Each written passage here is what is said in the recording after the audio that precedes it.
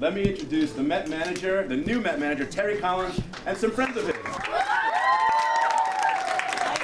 It is an amazing feeling to see when they walk into the ballpark, and then when they walk into the locker room, and when today I introduced Terry Collins and his friends, and you see they're like this. They're a special group. They're overachievers.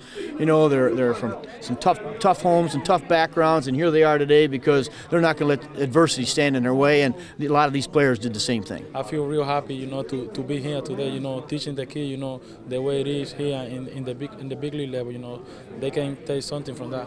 Anytime you can put a smile on a kid's face, you know, remember when I was that age. You know, it's almost no matter who it is.